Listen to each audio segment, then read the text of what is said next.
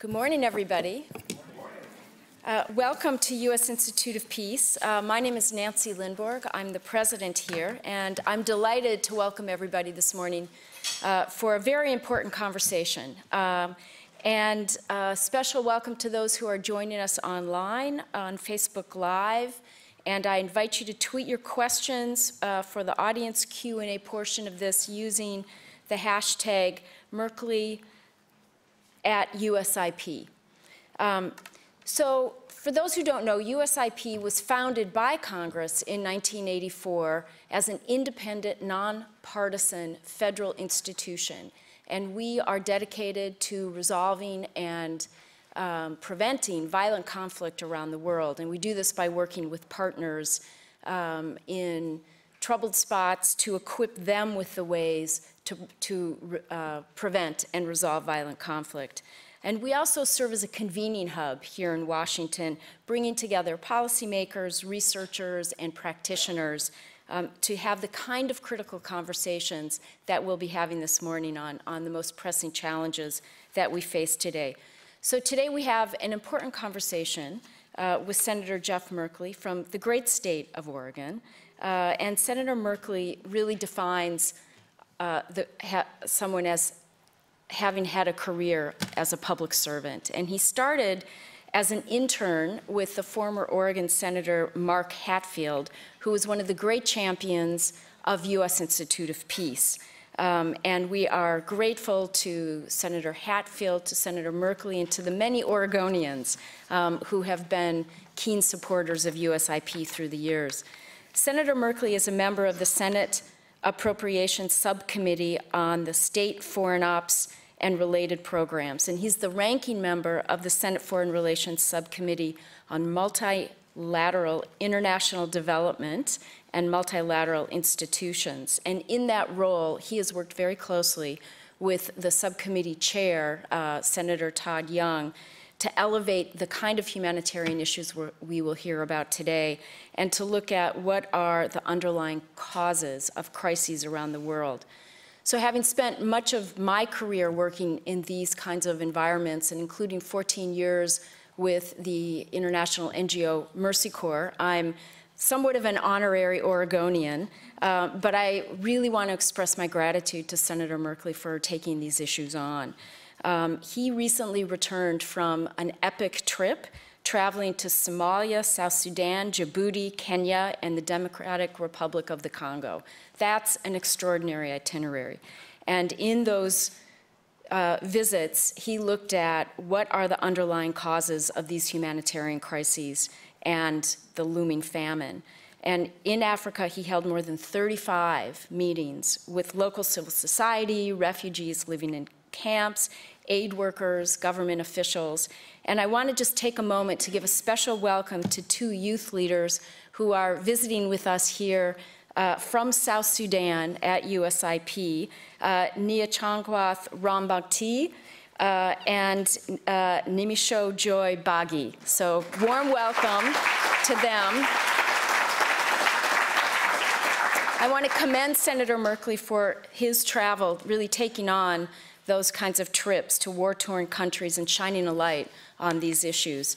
Somalia and South Sudan in particular have been teetering on the edge of famine for the last several years. The Democratic Republic of Congo has been cycling through conflict for the last 40 years. And we see now more than ever that violent conflict is really driving these kinds of humanitarian crises. I am really struck by the fact that a decade ago when I was doing this work, 80% of our humanitarian aid went to victims of natural disaster. A decade later, that's flipped, and 80% goes to victims of violent conflict. This is a long-term commitment of the U.S. Institute of Peace on how to reduce violence, particularly in fragile states where countries have weak or illegitimate governments. Congress plays a vital role in how America addresses these issues. And so voices like Senator Merkley's are absolutely critical. So we are honored to have him here today to share his views on these issues. With that, please join me in welcoming Senator Merkley.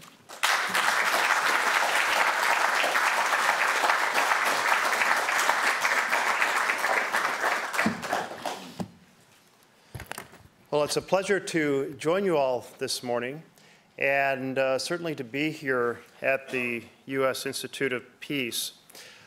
When I first came to Washington, D.C., it was 1976, summer of 1976, as an intern for Senator Hatfield. And I had a chance that summer to read his various books he had written and become familiar with some of the projects that he cared about. And he cared tremendously about issues of conflict in the world and resolving them. He had been with the first group of Marines who had gone into Hiroshima in Japan after the nuclear bomb had been detonated, and he had seen the enormous devastation that had occurred there. In so doing, he worked incredibly hard to curb the role of nuclear weapons, to advance the conversation about resolving conflict. And certainly a piece of that was his desire to establish an institution that would advance the cause of peace, an academy for peace, and that was the root of the creation here of this organization that has done so much good over these decades. And certainly I wanted to recognize that this is not just a building in which conversations occur, but also an organization that is supporting good work in different parts of the world, and particularly several programs in Africa regarding conflict resolution. So pleased that is the case. So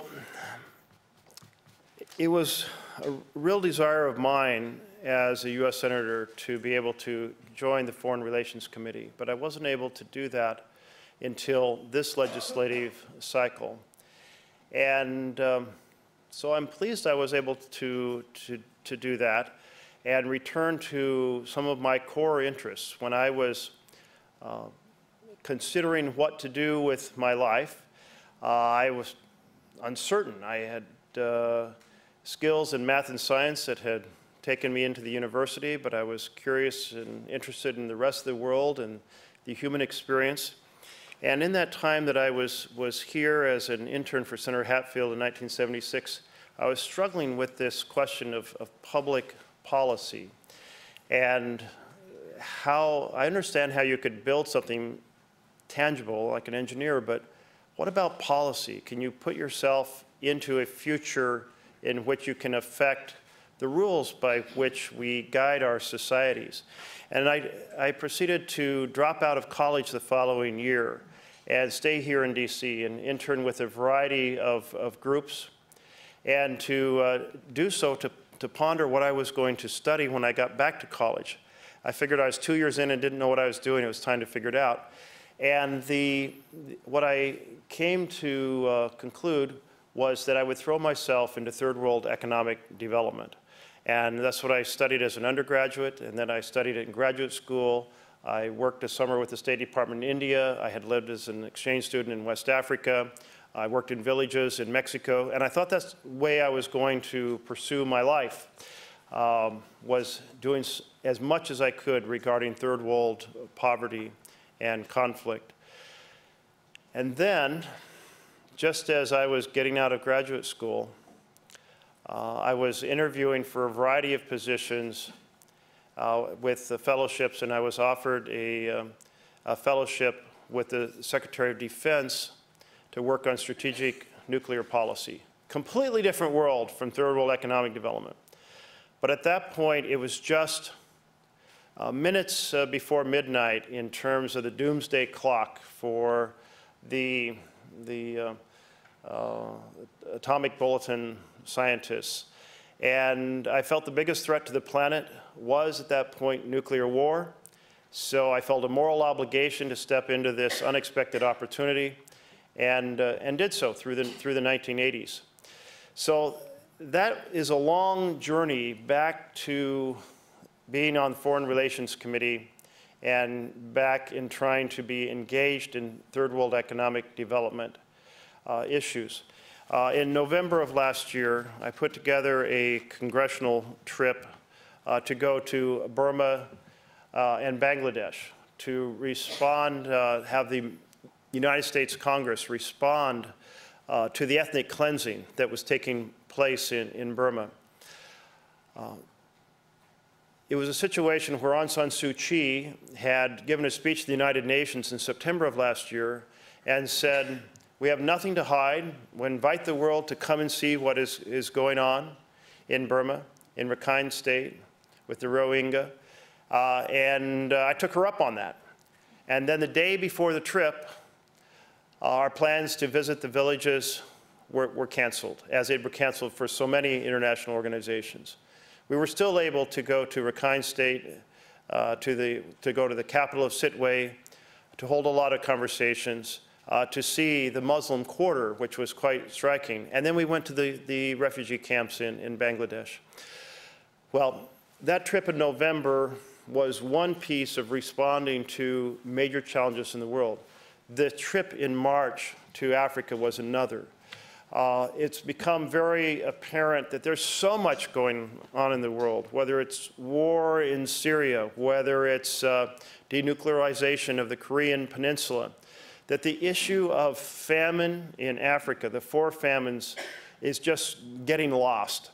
And yet here were reports of, in the 4 famine regions of Yemen and North Nigeria and Somalia and South Sudan, some 20 million people at risk of starvation.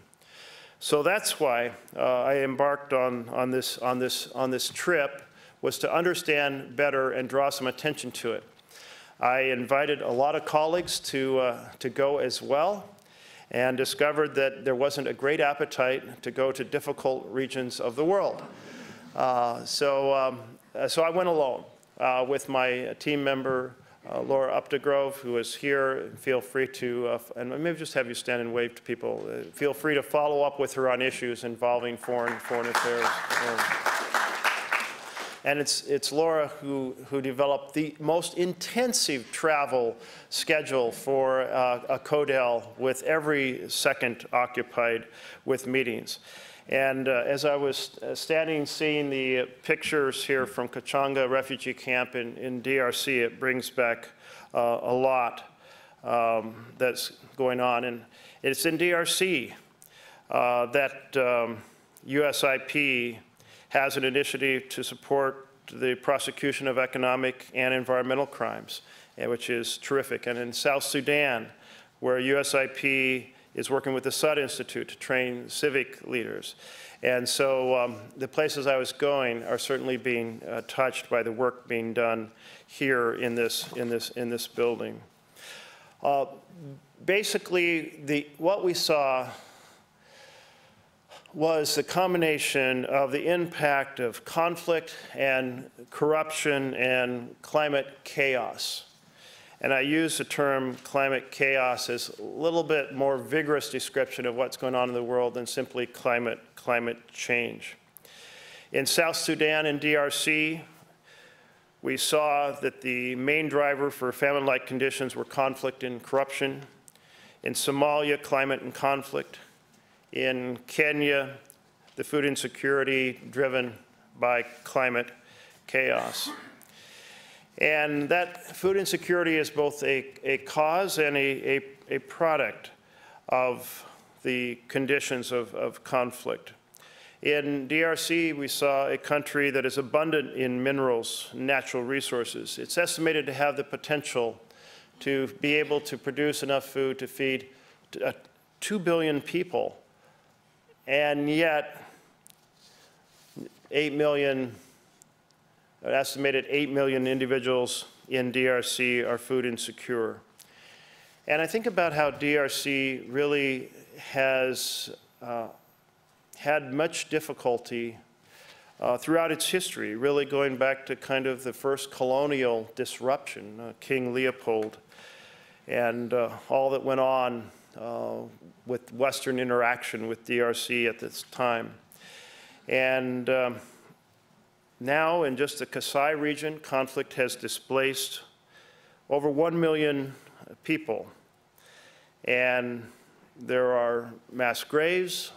There are mass graves with children. 2 UN investigators, including an American, Michael Sharp, were killed while investigating the crimes committed in Kasai.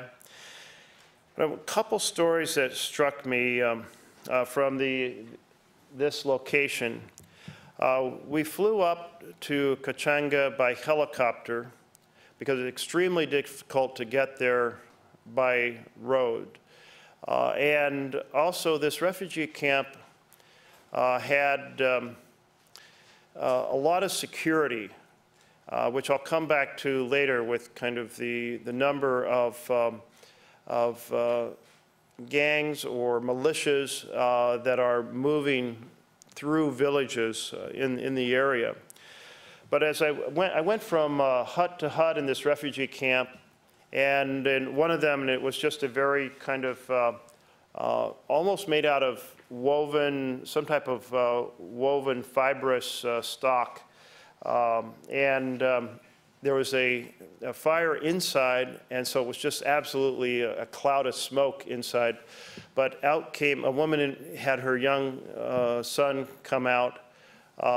He was disabled, and he had a crease in his skull that went 1.5 inches, 2 inches deep from a machete. Machete had just completely crushed his head, and he was disabled as a result of that. And kind of a reflection, if you will, of the type of conflict that was occurring. And in that area, you have these large number of militia. Many of them stem back to the civil war that took place in Rwanda, and when the Tutsi came back down, many of the Hutu went over into the eastern part of the DRC and remain. And if you have some guns and some machetes, you can go from village to village and raid. And so some estimate there's 70 such groups, some 140 such groups. But it's really complete chaos, producing a tremendous number of refugees. And there is a child soldier reintegration center in Goma where I spoke to some former child soldiers, and particularly one young man, 17 years old, who told me his story. And he was in a village in that region, and one night, one of these militias entered the village, and a couple soldiers from the militia, if we can call them that, a couple members, came in and basically said to his mother, hand over $2,000, and of course they didn't have $2,000 there in the village, and she was killed. Then the father found everything he could possibly find of value, handed over, and then he was killed. And this young boy was hiding in an adjacent room, and the soldiers came through and found him and were on the verge of killing him. So he was 14 at the time, when they said, no, he's old enough, bring him with us. And so he went, because he was taken away with them, and he proceeded to try to escape the next week. He was caught, he was brought back. He said they showed him what they do to those who try to escape. And while he didn't give details, my understanding was there were horrific consequences that he witnessed, and at that point, he did not try to escape after that. And for 3 years, he was a part of this militia, going village to village, compelled to be there under threat of his own life. And then he was assigned to go out to a highway with 3 other individuals to try to, I say a highway, but some road of some sort, to try to stop a car and steal from it. And 2 of them had guns, 2 of them didn't. He had a gun. The other person who had a gun was the person who had killed his parents. So he told me that he made the decision of what he was going to do. And he shot and killed the soldier that was with him, the team member was with him, who had killed his parents. He said he told the other 2 young boys, you can either come with me or not come with me, but I'm escaping. And there had been pamphlets distributed in various places by the Blue Helmets in which he had been able to observe how to find them. And he went and he found them, and they got him to this camp. And I tell you this story because it's just symbolic of the results of the chaos that comes from this type of conflict, and a very, very difficult challenge as to how to take it on. But thank goodness that we, the United States, are funding operations like this center for former child soldiers. So that conflict disrupts the ability to improve conditions for millions of people. In South Sudan, another country rich in natural resources, you have yesterday the anniversary of the 7 years as a new nation. But it's been over 5 years of civil war between President Kiir's government forces and the supporters of former Vice President Machar. Some peace talks have been held in places, Ethiopia and Sudan, Uganda. That there is not at this point good news that there's some resolution of this situation. And more than 6 million in South Sudan face severe, life-threatening hunger. Over 4 million have fled their homes. This makes South Sudan the world's 3rd largest source of refugees, behind only Syria and Afghanistan. There in Juba, I went to the Guri Nutrition Center and met with 3 women, and these 3 women are standing there with their babies in their arms, and one woman proceeded, of course all through the translator, to describe that her child had HIV. And the second woman described how her child had malaria. And the third described how her child was being affected by malnutrition. And I just thought, here we have HIV and malaria, 2 of the great scourges of the world, and malnutrition. And why were they there? They were there because their husbands had been drawn into the conflict between the president's forces and the former vice president's forces. And the result of that conflict is their husbands had disappeared. They didn't know if they were alive or dead. And without the support of their husbands, they had to flee to be able to have any possibility of nutrition. Also think about the chaos in South Sudan, from going to Kakuma refugee camp in Kenya, where many of the refugees are coming out of South Sudan. And I met a woman who had with her 13 children. And she told me her story. And her children were not just her children, but they were the children of her and her fellow wives of her husband. And her husband had disappeared, not to return. And so when she decided that she had to flee with her children, the other wives said, take our children as well and try to save our children. So she fled with her children and children of the 2 other wives of her husband, and made it to this refugee camp. And they had not yet been assigned a place to, a place to reside. They were still in the processing of figuring this out. And so she had no idea what awaits her and her family. But just the fact that they were there together.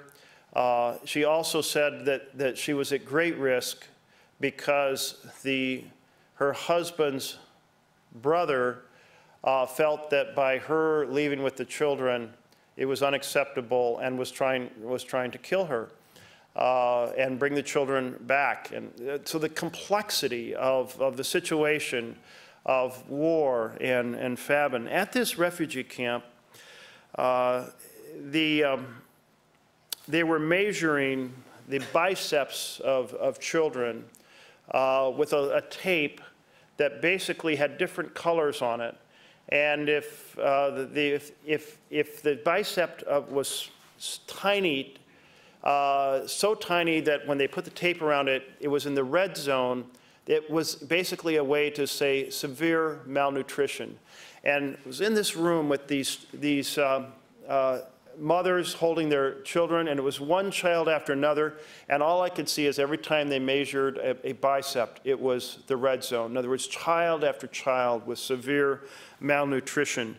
They were getting a plumpy nut, which is another product being provided to help provide enrichment, food enrichment, recovery, but certainly a reflection of the challenge. The UN Commission of Inquiry has chronicled some of the massacres and violence committed by President Kerr's forces, and I've heard a lot of stories about that, and there in South Sudan also used by child soldiers. And the report identified more than 40 senior military officials who have carried out war crimes against humanity. Let's turn to Somalia and conflict in Somalia. Met with President Farmajo, who came actually to the State Department enclave because the State Department is not allowed to go out of the conclave. And it's actually something that they wanted me to send the message back here to our State Department, to our leaders, to say, let us out of the enclave. The State Department representatives of every other country are allowed out of the enclave. The Americans are not, because of our assessment of the risk, but they said they couldn't really do their jobs. I was astounded that the President was willing to come to the enclave to meet with me. But Al-Shabaab is a real challenge in that country, the conflict there. And one of the things that came up that the President is new there, and he was very engaged in policy discussions in a way that I did not encounter in many other countries, and including talking about the impact of the charcoal trade and how charcoal was a source of funding to Al-Shabaab.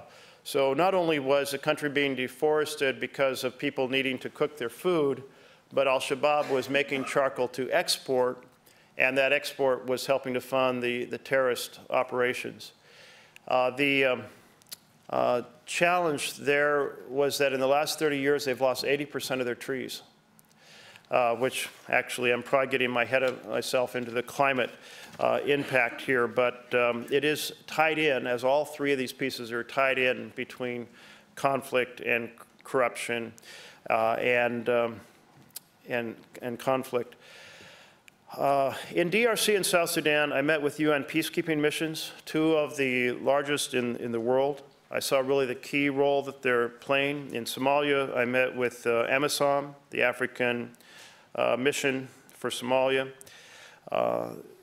The African Union peacekeeping forces are helping and working to help the government in Somalia gain territory, regain territory, maintain control over country's civilian centers.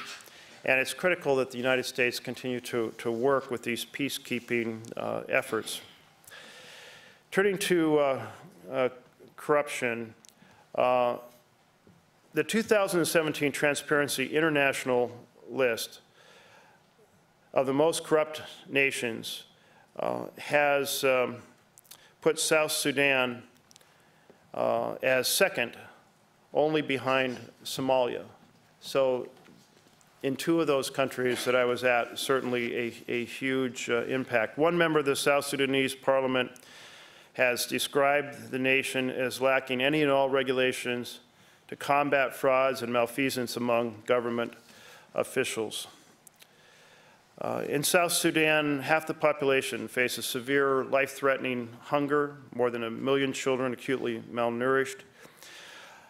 There, when I visited the World Food Program Packaging Center, they were bagging and rebagging food. And why were they putting food inside one bag, inside another bag, and inside another bag? It was because they were going to drop the bags out of a plane to provide food around the country. And why were they going to do this? They were going to do it because, first, the checkpoints from both the government forces and the opposition forces are basically a series of obstacles for delivering food. And I found it just a source of deep frustration that the government forces, indeed, are not well enough controlled, that they are also involved in these checkpoints, these points of extortion. And so here is the country that they govern in desperate need of international help, and yet they're turning that help also into a source of corruption. So to be able to deliver the food, they're dropping it out of planes, and I mean, partly the condition of the roads, but also very significantly these checkpoints. And you have the challenge of corruption in DRC. Many describe this as a country where elections are, and governance in any sort of democratic form is long gone. There was supposed to be an election in 2016. It was postponed to 2017. 2017 was postponed, and Ambassador Nikki Haley went over and said, this needs to happen, and so there was a commitment to do it in December of 2018 of this year. And when we were there in March, the major point of effort was to prepare for these elections, for the U.S. to try to really encourage. And so the acting chargé, Jennifer Haskell, who happens to come from a little town in southern Oregon, Roseburg, where I was as a little child. So you had two Roseburg kids over there in DRC. She wanted us to hold a series of meetings related to the elections and really encourage them to be held. And one of the issues was how they were going to do the voting in remote parts of the country. And the election commissioner was determined that this is going to be done through an electronic voting machine. And the story we kept hearing is these machines were being purchased from South Korea at many multiples of what their normal price was, kind of just a piece of the corruption. And then the second is that using an electronic machine in remote villages makes no sense at all. How's it going to respond to the humidity, to being exposed to the rain? And individuals would be coming to that machine who have no idea, have never touched an electronic device before. And then I held a meeting with a group of advocates, some of who had participated in a demonstration of the machine, and they had had difficulty using it. And they were urban, college-educated individuals. So what sense does it make to be running these voting machines out through all these villages? But the election commissioner was determined that this is the way it was going to happen. Another concern was the credibility of the voting rolls. And so that was something that was significant amount of conversation about. And the Conference of Catholic Bishops had volunteered with their extensive network to really be involved in this effort, and their offer had not yet been taken up, but hopefully will be. So I don't know if the elections will occur this December, but if they do, I think there's going to be a lot of issues with it. And when I had a dinner with civil society leaders, they were not convinced that even if elections were held, that Kabila would step down or there'd be a transfer. And you think about how these different issues interrelate, and we hope for one symbolic advance like a free and fair election, but that could be just a moment in time in a long course of trying to find a path forward to a better place. Let me turn to climate. This is an issue that is perhaps the most significant planetary issue to confront our generation. In my lifetime, the amount of carbon pollution in the air has gone up by almost 100 points. Within a year or two, it'll be 100 points. So here's what I'm talking about. When I was born, the carbon dioxide level in the atmosphere was about 314 parts per million, and now it's almost 414 parts. During the 200,000 years of kind of human presence, the points have varied just a few points in the course of any generation. Completely different situation now. The curve is accelerating upwards. At the time I was born, carbon pollution was going up 1/3 of a point per year. Now it's going up 2.5 points per year. In the last 10 years, while I've been in the US Senate, we have seen half the coral reefs around the world die or be deeply damaged. In my state, we see warmer winters that are great for pine beetles and terrible for pine trees. We see forests that are drier and with more summer lightning strikes, and so we have forest fire season that is much longer and more devastating.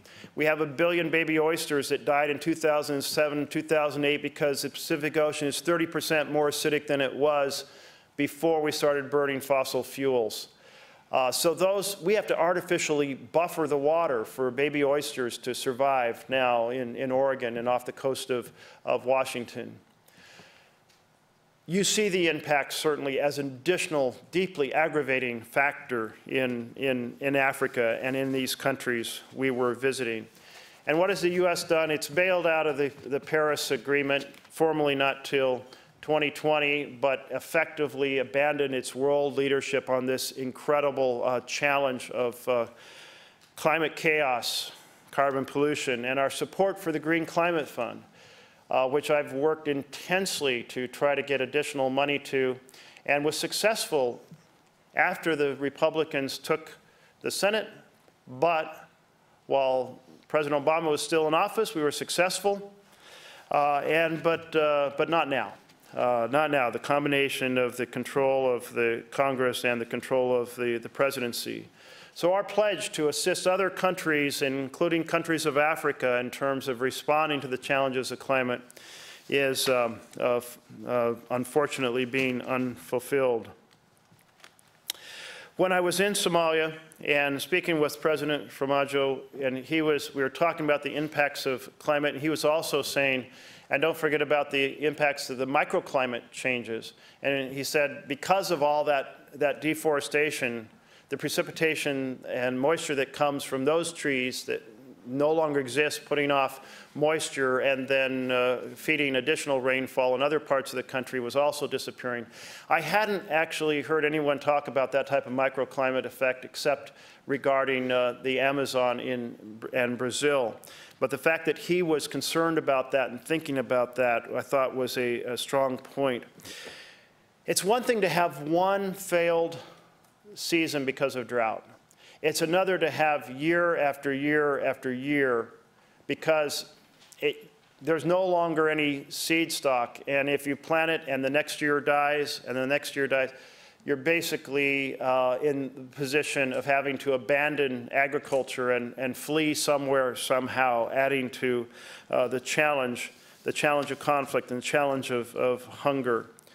And I mentioned one thing that he raised was a driving force behind the acceleration of the deforestation was Al-Shabaab selling charcoal internationally as a form of raising money.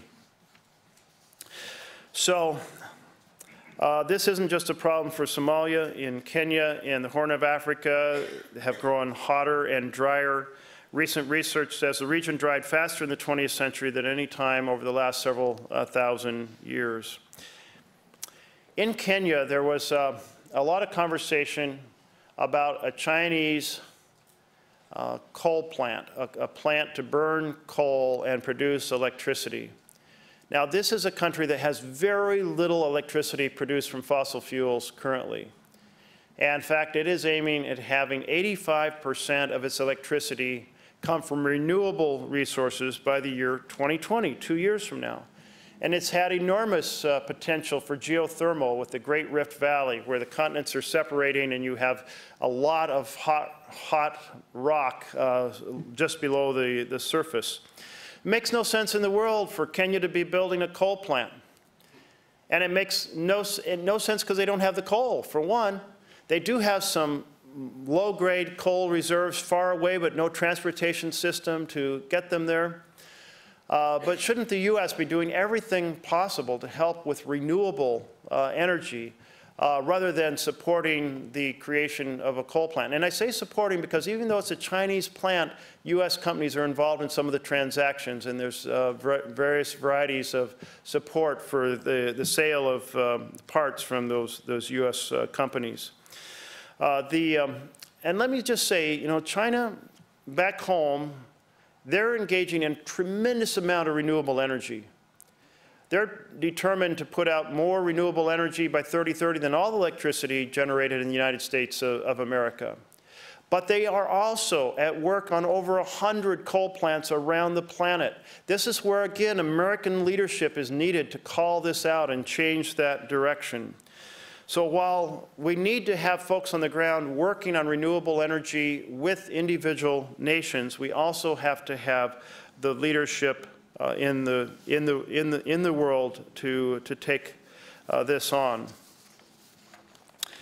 Well, all of the involvement we have there in regard to these challenges it's important because human life is at stake. It's an issue of moral leadership. It's also a matter of national security because hunger and the impacts of climate chaos certainly drive instability and the growth of extremist groups. There's also national security issues that we have in the context of the role of other major nations and their influence in the region. And there's certainly the economic side. Let me just mention a few things that I'd like to see. One is for the State Department and the executive branch of the United States to be really intense about having our leaders on the ground. At the time that we were there in March, the U.S. did not have an ambassador in Somalia. We did not have an ambassador in South Sudan. We did not have an ambassador in DRC. We did not have an assistant secretary for Africa. We should have. We should have those important positions filled. We now do have an ambassador in South Sudan. We do have a nominee for the DRC. We do not have a nominee yet for Somalia, and we do have an assistant secretary for Africa. Not only important that we fill these positions, but they're filled with very capable experts and utilize the expertise that our foreign service, where people have dedicated decades to developing the knowledge and ability to address the issues in different parts of the world. Second, we need to maintain robust foreign aid funding. The administration has proposed a 30% cut to our foreign affairs budget. Let's not do that. And so far, there has been Democratic and Republican support for maintaining the funding. Let's make sure this U.S. Institute of Peace keeps funded because it was, I think it was zeroed out in the president's budget, I believe, last year. Not this year. Good. It was not because we held a lot of conversations about that a year ago. One of the things I saw in DRC in Goma was a Heal Africa Health Center, where it was a phenomenal center responding to violence against women. In that refugee camp that I was in Kachanga, we heard about how the daily trips out of the refugee camp to collect wood were enormously perilous for women because they were so vulnerable to being attacked, to being raped, on those trips. And that type of chaos, there is a tremendous amount of violence against women going on. And this center that the U.S. was funding, this Heal Africa Center, was a phenomenal center of assistance to women who had suffered abuse. And also, it was our funding that was involved in that Child Soldier Reintegration Center. We should be doing more of this, not less. Or the Guri Nutrition Center in South Sudan, where the children's biceps were being measured and U.S. food was mattering. When I was here in Kachanga, and you saw on one of those other pictures the bags of food and oil, I said, how often does this sort of distribution occur? And they said, once a month. And I don't think it was a coincidence it was happening on the day that Laura and I happened to be visiting. And then I said, well, did it happen last month? And they said, well, no, because we didn't have enough supplies. I said, did it happen in January? They said, no, it didn't happen in January either. So I said, once a month was the goal, but they don't have enough supplies. That's an issue of how much funding we're able to put into our support of the World Food Program. So it really comes down to mattering. And so I decided we should send a member of the U.S. Senate there every month so that there would be a distribution every single month. Met with organizations that were working with renewable energy, including microgrids like B-Box. And again, there's a group that's doing good work, but a little assistance from the United States can really help. We should then think seriously about things that affect corruption. I was very, very disappointed when the Senate used the Congressional Review Act to undo the resource extraction rule that said companies have to reveal the payments that they're making for resource extraction. That sort of transparency that was part of Dodd-Frank, that's very important to being able to take on corruption. Now, the way the Congressional Review Act works is it can be raised as an issue, gets 10 hours of debate, and if one side yields back their time because they want to shorten, then it's 5 hours of debate. So it can be raised at 5 p.m. in the evening, debated for 5 hours, voted on, and reversed, done like that, with no chance for anyone to know that it's happening, or to be able to weigh in on something that has a significant impact, in this case, an impact on corruption around the world.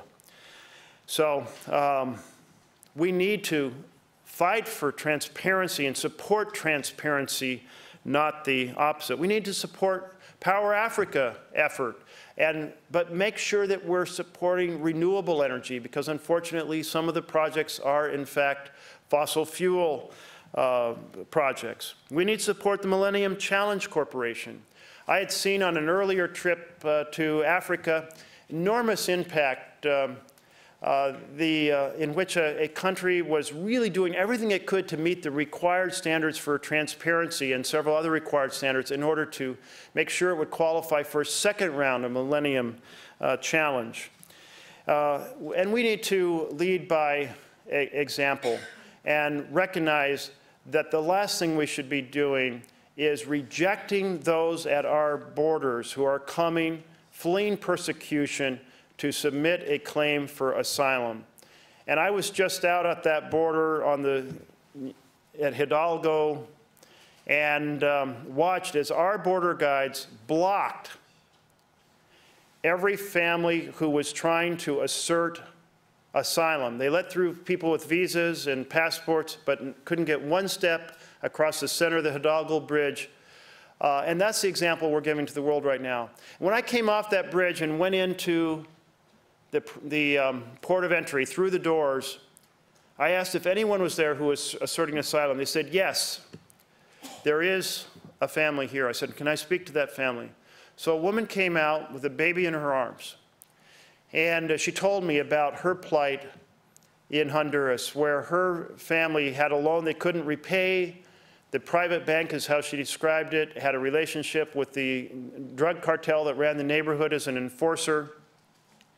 And the family was told that she would be killed if if they didn't repay the loan. And she thought she was safe until she delivered her baby. So with 8 months pregnant, she fled, delivered her baby en route, going through Guatemala and Mexico to the United States, got to the bridge in Hidalgo, and was turned back time and time again from stepping onto U.S. territory at the official port of entry. And so I said to her, how did you get across and in through these doors? And for a moment, her entire face lit up. And she said, she says, as I was rebuffed time and time and time again, she said, I noticed that on the car bridge, where there's multiple lanes of cars, that there were people out there washing windows and for tips. She said, so I went and I asked if I could borrow a squeegee. And I washed windows, starting on the Mexican side of the bridge until I had crossed over into the American side, gotten clear across the bridge, and then she was on American territory, asserted her asylum claim, and got in the door. But here's the kicker. Under the change in the definition of asylum that our Attorney General put forward just a few days ago, she will not qualify because she is the victim not of an official government, but of an unofficial government, a drug cartel that runs her neighborhood, a so-called gang under the Jeff Sessions rules. She had her little girl in her arms. She said her little girl was 65 días, 65 days old, Andrea. And we need, as we work with the issues across the world regarding refugees, regarding climate, we need to set an example.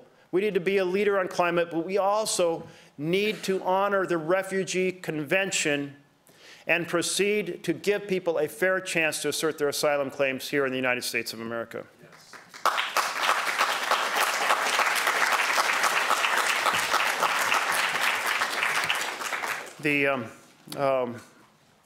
Coming back to Senator Hatfield's involvement and establishment of this, he also planted a tree on the Capitol grounds in 1985.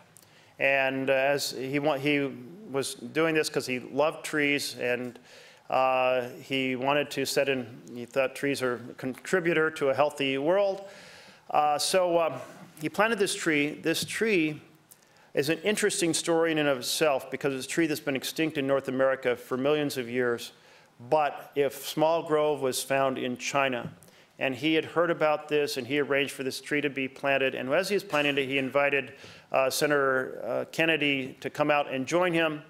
And the two of them planted the tree together, and Senator Kennedy said, our work on the nuclear freeze movement, this should be known as the peace tree.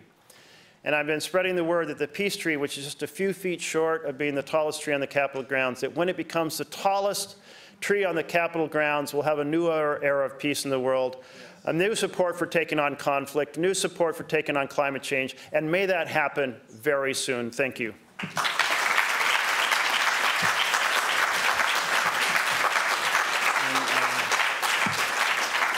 Nancy, do we have time for a little bit of dialogue?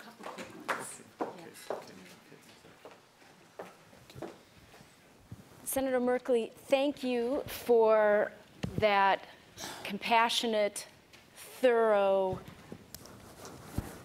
deeply based in understanding the complexities of the situation overview. It's important to have people like you go visit those kinds of places. You just took us through a landscape filled with complexity, chaos, conflict. I want to just ask one quick question, and then we'll take a few questions from the audience before you have to run off. Bright spots. Did you walk away with a sense of hope from any of these travels? Well, one bright spot was the new president of Somalia, who is also a U.S. citizen. And just as he was speaking about the policies and the challenges, he was clearly immersed in the issues in a way I've seen with very few leaders. And who knows how we'll evaluate his leadership a year or two down the road. But certainly that was very, very refreshing. He had a certain earnestness and determination about him. Another was really the renewable energy picture in Kenya, where Kenya is close to being completely free of fossil fuels, can fend off that coal plant and continue to invest in both geothermal and solar. I think also just when I met with, in DRC with the citizen advocacy groups, many of them putting their own lives at risk, but how many of them there were, how determined they were, how organized they were at wanting to strive, dedicate all their efforts to a better, different future for the country, or a future in which all of those incredible minerals could be harvested to have a very significantly affluent nation rather than one with the vast majority suffering in great poverty. We're going to open it up and take a couple of questions. We've got a mic here. Is there, you want to, right in the middle row there, Ellie? Gentleman in the blue shirt. And then is there anyone else? We'll take just a couple. Right down here. Thank you for this opportunity, Senator. First of all, you have to note your speech was preceded by piano music. Beautiful. Oh. Very peaceful.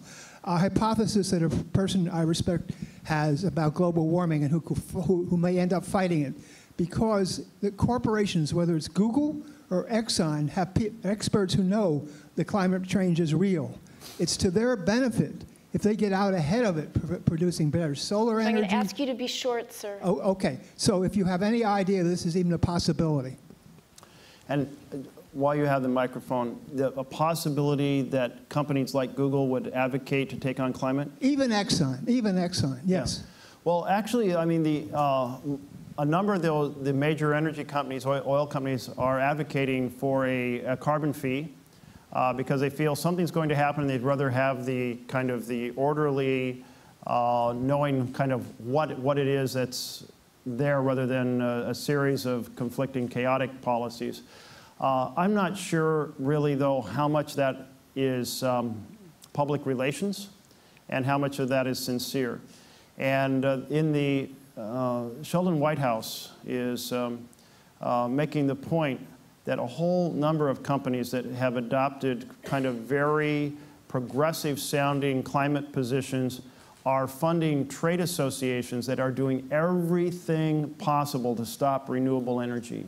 So that's a point that we should recognize, that if a company's really sincere, it can't just simply put in their public materials, we're doing X, Y, and Z, and we're buying more renewable energy. It also has to say we're not going to be part of a trade association that is sabotaging those very efforts. And we'll do two quick ones. This one and then someone over here, right here. Go ahead. Hi, my name is Rochelle, and I'm from the Center for Strategic and International Studies. Thank you, Senator Merkley, for being here. I wanted to ask, in light of, in recent times, we've seen a lot of threats to healthcare. In a lot of these disordered settings or in settings of conflict, whether by explicit attacks and violence on healthcare systems or by crumbling infrastructure that's threatening the ability for healthcare systems to reach people. So I'm wondering in your visit to these 5 countries if you got any sense of that or if you heard any stories or experiences about that. And before you answer that, let's just take one over here and we'll do both at once. I'm Samantha Tafoya from Search for Common Ground. And I wanted to ask a question about the reintegration programming you spoke about in the DRC, and if that is more of a countering violent extremism or developing interest in, I guess, on the American part, and if you see possibility for that sort of support elsewhere in the Horn. So health centers and a reintegration center. The health centers, I visited several. I can't really compare them in time to what happened before. There are cases where militias have raided the health centers for they want the supplies because they have their own set of, well, injuries from the conflict, so on and so forth. So they aren't a sanctuary that can count on being set free and apart from the conflict aggression itself. Of course, it's very hard to get healthcare workers to go in, and doctors, nurses, nurse practitioners who to be there in sufficient numbers to meet the need in many of these locations.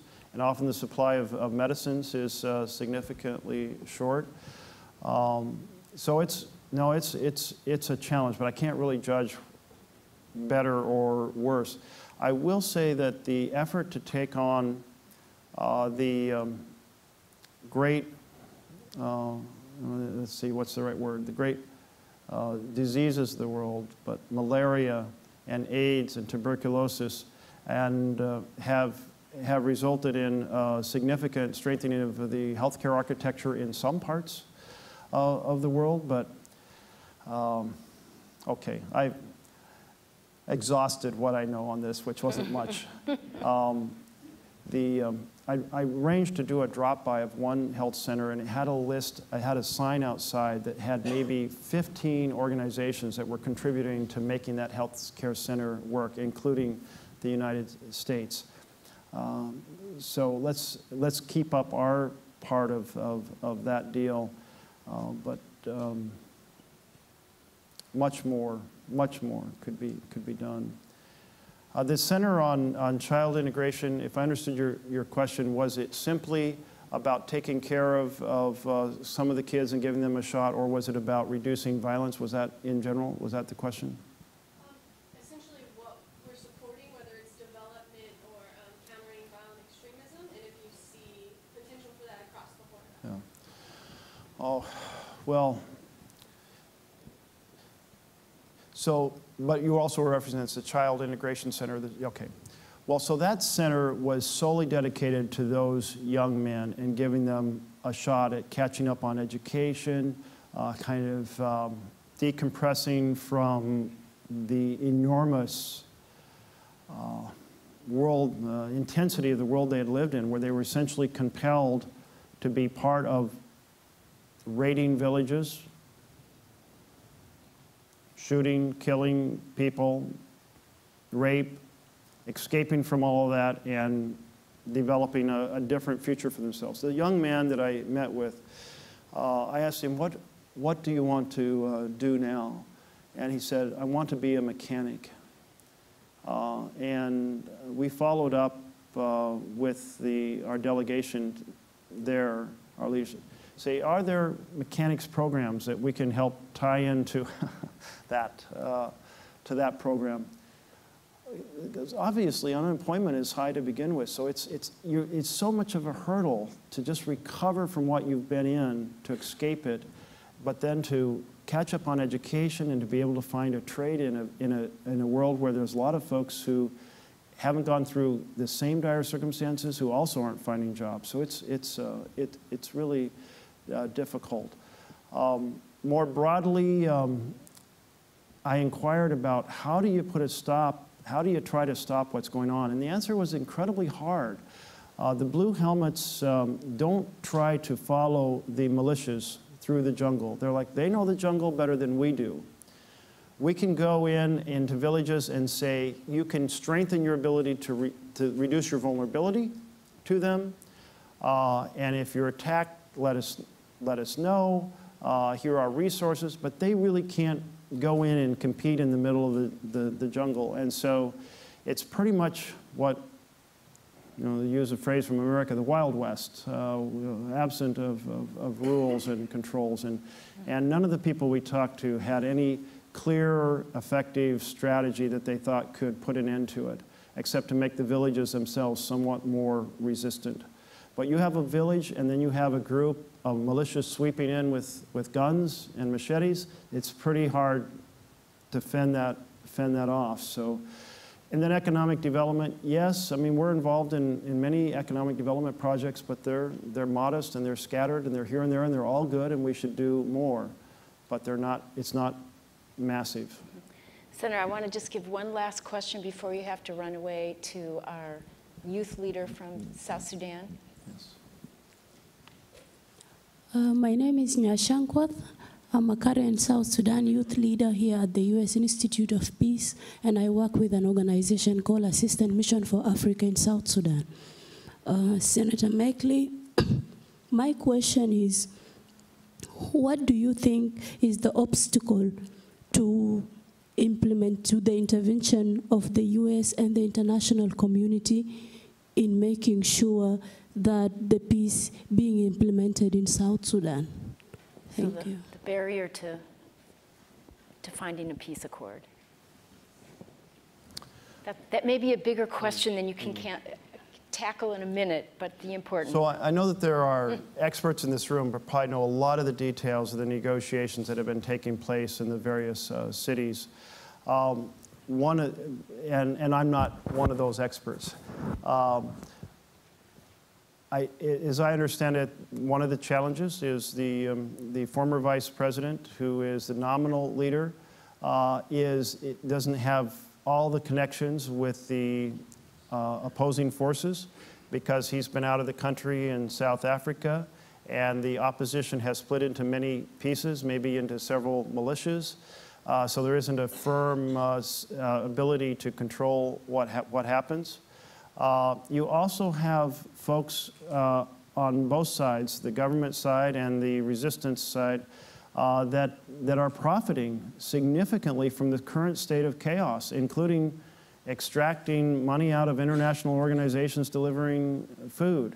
As long as those in charge are benefiting and their friends right around them are benefiting from the chaos, that's a real problem because they may not have the determination to end the chaos. And so that's just a scratch the surface response. And I wish we could spend an hour to have those who have a lot of knowledge and experience contribute to answering your question. But it's my hope that here, the day after the anniversary of South Sudan's founding, that when we get to the 10th anniversary, 3 years from now, that we'll be at a different point where the civil conflict will have been resolved. The international organizations will be free to provide assistance, which will mean more economic development. Maybe there'll be really much stronger foundation for the building of civil institutions that can carry the country forward. That would be a wonderful hope for a few years down the road for South Sudan. I'm so glad you're able to be here. Senator Merkley, thank you for your leadership. Thank you for caring about these issues and being a voice in the Senate for these issues. We will invite you back 3 years from now to headline an event of celebration. Okay. And please join me in thanking Senator Merkley.